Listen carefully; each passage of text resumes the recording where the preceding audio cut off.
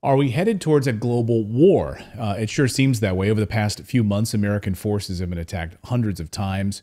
Uh, why? Has anyone stopped to ask the question as to why? Why are they there in the first place? And over the last few days, of course, 3 American soldiers were killed in the country of Jordan. Here are those 3 soldiers. Let's put them up here on the screen. Remember their names and show you their faces. This is Sergeant William Jerome Rivers, 46 years old. Specialist Kennedy LaDon Sanders, 24 years old. Specialist Brianna Alexander Moffett, 23 years old. Why? Why were they killed? So immediately the U.S. government bent over backwards to blame Iran for these attacks. Iran vehemently denies any involvement in these attacks. And even the U.S. Pentagon, when pressed on this, on the specifics of it, was forced to admit that they have no proof Iran was involved at all. Watch. Idris. Just to follow up, you said Iran was behind the attack. So what does that mean? Have you seen evidence of financing or directing anything specific to this attack? Not just generally, but specifically. So maybe I need to clarify further from what Lita had mentioned. We know that Iran funds these groups, like Kataib Hezbollah. We know that these IRGC-backed militias are the ones responsible for attacks on our troops in Iraq and Syria. Beyond that, we're doing an intelligence assessment. We don't have. I can't give you today that. This attack, linking it to Iran. We just know that Iran funds these groups like Kataib Hezbollah and other groups that have attacked our forces, but I don't have more to share on that. You're saying, right? As a general matter, yes. Let's bring in Colonel Douglas MacGregor. Colonel, I just want to first of all get your response, your reaction to what's been happening over the past few hours. The Pentagon admitting, well, we have no proof that Iran was tied to this specific incident, but they've got a history, so of course they're probably related to it, and therefore we need to launch and hit them hard. The president, we don't want to get out in front of what the president is going to do, but the president clearly is going to attack Iran in some capacity. We just don't know what it will be. And Iran's saying we have no involvement in it. So just give me your reaction, first of all, to that back and forth.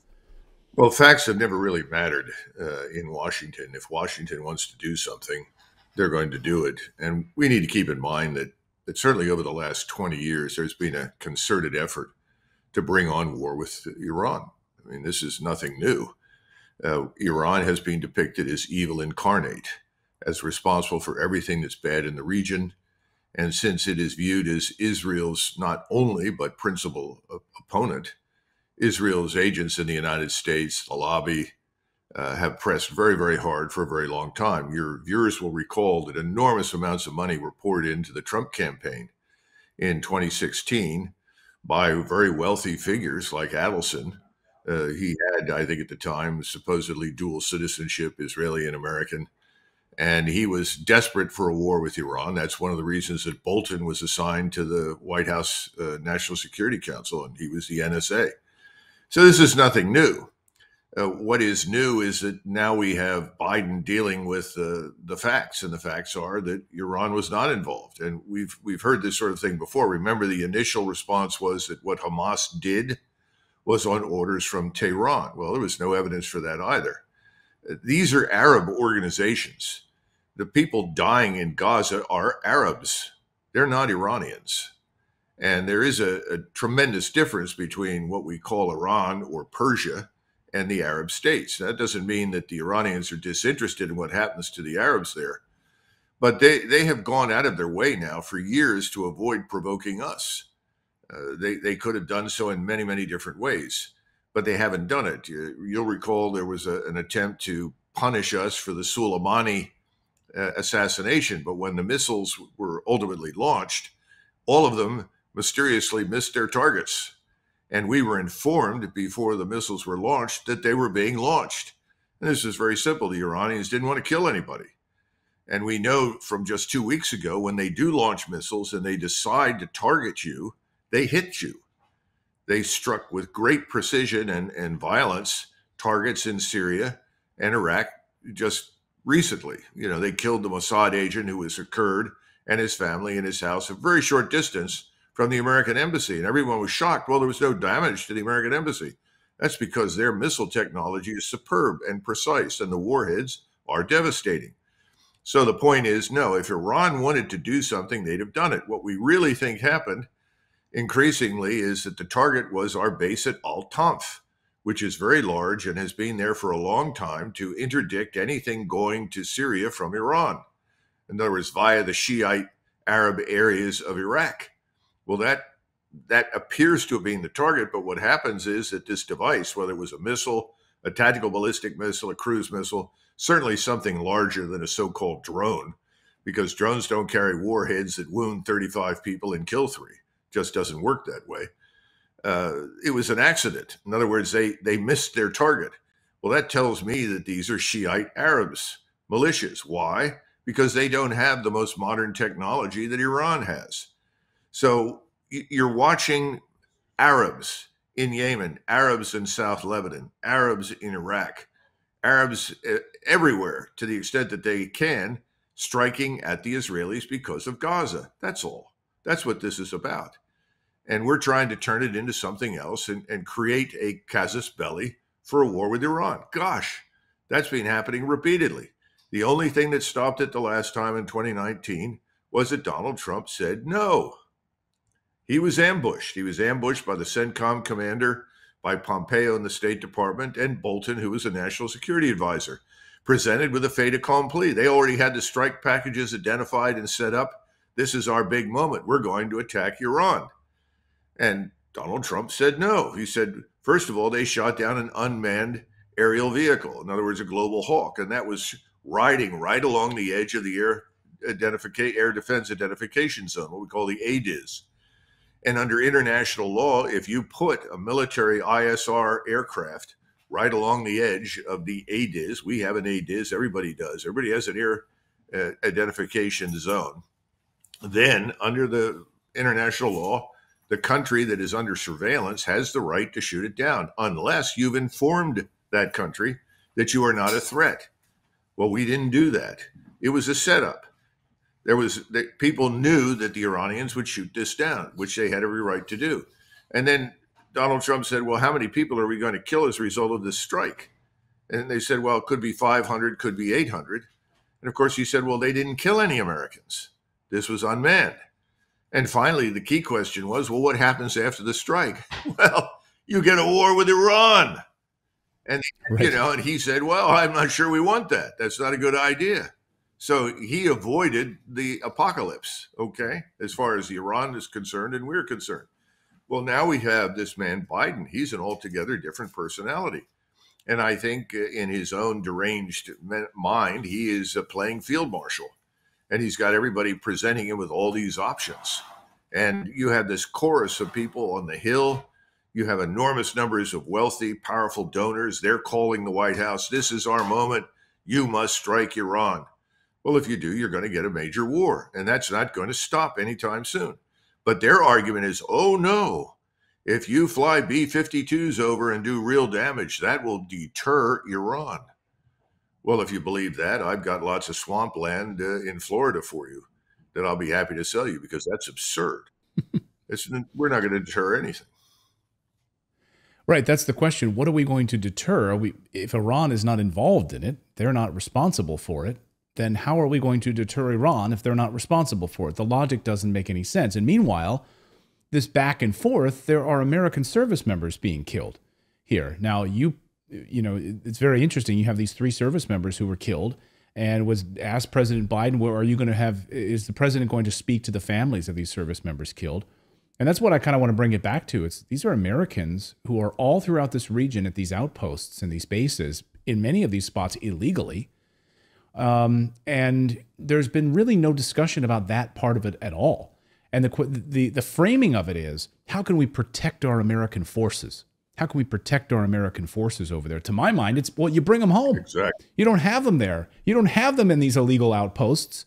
Well, Sitting there as cannon fodder. And the Biden administration has admitted, even in a New York Times article just a few days ago, admitting that it's only a matter of time before they're attacked, before they're killed, before they're attacked. So they're sitting ducks. They're being used as cannon fodder here. well, they've been magnets for attack for a long time, but certainly since the 7th of October, when Israel began its operations in Gaza. And it didn't happen immediately after 7 October. It really ramped up after many days had passed, because that's when people realized the Israeli campaign is not a vengeance campaign. It's not simply designed to, quote unquote, restore deterrence. In other words, scare everyone that Israel will come and kill them. It was a campaign designed to expel or kill the population in Gaza. And when that sank in, then these attacks began ramping up again by Arab formations that were in solidarity with their brothers in Gaza, in Hamas, and with the population there, not even so much with Hamas, but with the Arab population. So I think the bottom line is this. First of all, the target was an accident. The target was Al-Tanf, which is in Syria. They struck this tower, which is a very short distance from the Jordanian border with Syria. We are legally in Jordan. Jordan has given us permission to be there for a variety of different reasons, not the least of which is logistics. We can sustain and supply forces in Iraq and Syria from Jordan.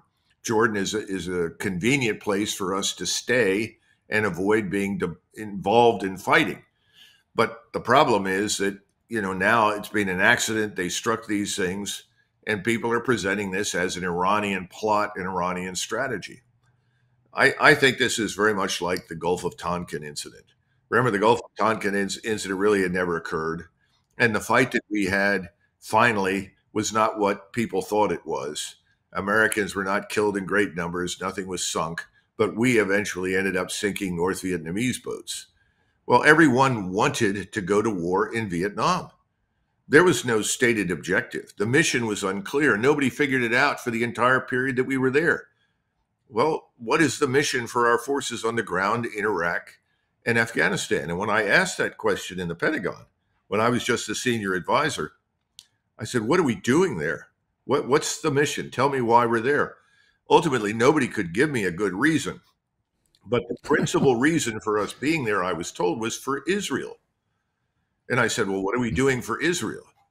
And they said, well, we're early warning for Israel. I said, well, that's ridiculous because the Israelis know more about what's happening in these countries than we do. They're much better informed. Their intelligence in those areas is better. Well, ultimately, it turns out in retrospect, we hold this small oil facility that belongs to Conoco up in the northeast corner of Syria. And we're pumping the oil out of there. And I guess we're selling it to the Turks, who then turn around for a profit and sell it to the Israelis, so that the Israelis are getting the oil that they need, surreptitiously via the Turks. By the way, the Turkish population has found this out and is angry as hell because they're violently anti-Israeli. If Erdogan declared war tomorrow morning on Israel, millions of Turks would gleefully march towards Israel to throw them out once and for all. So I don't know how much longer that is going to go on. The point is, we don't need to be there. We just need to get out. Our forces on the ground are just targets for no particular reason. By the way, that happened to us in Iraq after we'd been there long enough. We were just targets. We were part of a target array. We were convenient. No one wants to admit that if you get us out, the locals will forget about you because you're not really the target. The only reason we are a target right now is because of our unconditional support for Israel. Now, remember that the Iraqi government has already asked us to leave. They subsequently told us to leave now in no uncertain terms. And you hear all this disinformation through the New York Times, Wall Street Journal, Washington Post. Well, that's not really what they want us to do. They really want us to stay. That's nonsense. Everybody in the region wants us out. So instead of getting out, which makes sense, and eliminating this tragic possibility, and these people were killed pointlessly in my judgment, the 35 were wounded pointlessly, we're going to let them stay there. And I think we're going to let them stay there because we don't want to admit that there was no purpose to it. Just as we've kept a lot of troops in Iraq because we don't want to admit that we lost. Iraq was a strategic failure. Syria is a strategic failure. Afghanistan is a strategic failure. Nobody wants to admit it. Washington never admits those things. So you're maintaining facades. It's tragic. That's what it's. And for the benefit of Israel, I played yesterday, the other day here on our show from 2002, congressional testimony of Benjamin Netanyahu being asked by United States Congress, about what their intentions are, what they want. Of course, Netanyahu wanted the United States to preemptively attack Iraq. take out Saddam Hussein. We did his bidding for him. He also said, by the way, Libya. So we did the bidding for there as well. We took out Muammar Gaddafi in Libya. And then, of course, the third on his list, the most important, is Iran, of course, as you mentioned. So 20 years of asking to have us, the United States, actively attack Iran, looking through all manner of false flag attacks, whatever you want. They've thrown the kitchen sink at this to try to make this happen. Do you think the Biden administration, the neocons in Washington, the war machine in Washington is just going to turn around, do an about face, and walk away from this plan to attack and to wipe Iran off the map, to use Lindsey Graham's assessment? Or are we going to have a war with Iran in some capacity? Well, I was asked that several times last year. Tucker asked me that, I think it was October, November last year, and I said we're on the path to war with Iran. I think we are. And sadly, I think we will do this. Remember that you have a third of the American electorate that is what I call the bombs away club. If you say we're bombing country X, they'll all cheer. They don't even know what's going on in country X, but they think our greatness as a nation is served by bombing people. It's not, but that's what they think. And remember that Iran is not Iraq. And this is another huge problem. And finally, the Israelis, the thinking ones, and there are many good, solid thinking people at the top of the Israeli Defense Force, privately, they know we made a mess of the region. It was expected that we would make the region safe for Israel. We didn't. It's been less safe from the moment we entered Iraq. We destabilized it, which is what all the Arab leaders told us we would do. Everyone warned us. Even Erdogan warned us, don't go in and make this matter worse. Don't destabilize the place. Stay out. But we went in. So I would argue that over the last 20 years, we've made it more dangerous for Israel than it's ever been. Now we want to talk, while we're talking about attacking Iran, Iran is a major military power. These are not hapless people with sandals and bed sheets and AK-47s and RPGs and a few command detonated mines. They have real military capability. They have a very sophisticated group of Iranians running the military establishment. They're very good at cyber warfare. They have excellent intelligence. They have brilliant missile technology. I mean, I've sat and listened to the Israelis who've given me very good briefings on this very topic. But the solution to that problem is not to poke it. If you poke it, it will launch. And they will launch and they can attack all the key positions that we have in the region. Remember, we have roughly 57,000 people on the ground in the region, you know, in Qatar, Kuwait, Iraq, Syria. I mean, we just go down the list. All of those positions can be targeted and with great precision attacked. Our air defenses are not very good. They simply aren't. They haven't worked well. Our air defenses that we built for the Saudis could not stop Houthi drones, let alone cruise missiles. So who are we kidding ourselves? If we do this, they're going to attack. They'll hit all those installations. Now, somebody said, well, will they attack Israel? I said, I think that depends on what the Israelis do. If the Israelis say, aha, brilliant opportunity, let's launch in support of this American attack, which we strongly support, then I think they'll launch whatever they've got into Israel. And they have enough to basically level Tel Aviv and Haifa. These are long-range missiles, 1,200-mile range with devastating 2,000-pound warheads. They're conventional, and they'll do enormous damage. I call them blockbusters. They'll level city blocks. I don't see anybody benefiting from this. This has been my problem with everything the Israelis have done from day one. I understand what they want. I understand exactly how they feel. There's too much emoting. There's not enough thinking. Well, the military-industrial complex will make a lot of money off of this. Well, we don't have strong air defenses in these regions, so we really need to spend another $200 billion to shore up our air defenses in the Middle East to protect our American forces, our 57,000 forces that are in this region. So that's what you'll have the Warhawks in Washington doing. You can't lose sight of something very important, Clayton, that no one brings up. If we get involved in the Middle East this way, we're going to have at least a two-front war, maybe a three-front war. Obviously, the Russians are not going to watch Iran go under. They will prevent that. They will supply and assist and advise. If push comes to shove, they'll join, but they won't try to join. They'll try to stand in the background and provide the Iranians everything they need. The Chinese will do the same. If the Russians get involved, the Chinese may ultimately get involved because they're desperately dependent upon the oil and gas that comes out of the Persian Gulf. They're not the only ones.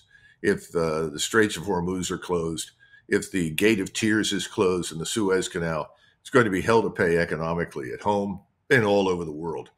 So eventually everybody will get involved, and we'll be standing next to Israel, hated, despised, and under attack from everyone. But there's another front we're missing: Mexico. There's a substantial Hezbollah presence in Mexico. There has been for a long time. You also have ISIS chapters, if you will, operating in Mexico. They have reasonably good relations with the cartels.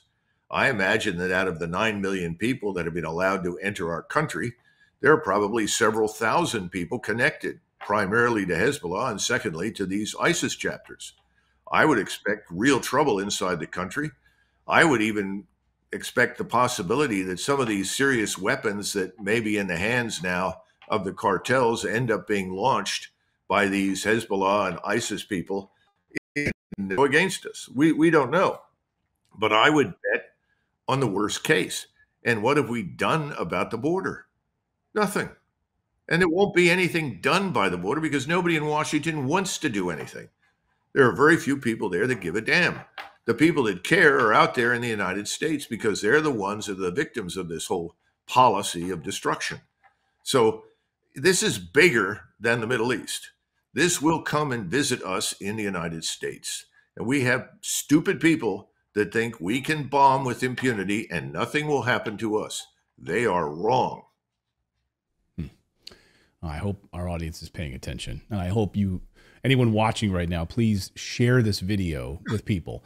You know, if we have 30% of the population that is in the bombs away club in the United States that think it's okay to go in and destabilize regions and bomb the hell out of people, please share this video with those individuals and listen to what the Colonel is just saying here in front of you all. Colonel, great to see you as always. Thank you for your amazing insights in this. And it was eye-opening to think about this third front, the idea of Mexico, these cartels. Of course, we've been covering this southern border and Hezbollah and the influx of tens of thousands per day into the United States. I hope Americans wake up to this. Colonel, great to see you as always. Thank you so much. Sure. Thanks, Clayton. Bye-bye. I really hope you enjoyed watching this video. You know, YouTube thinks that you'll actually like this next video right here. It's personalized based on your own viewing habits. So if you watch the video, please leave a comment. Let us know what you think about it. And we will see you next time, everyone.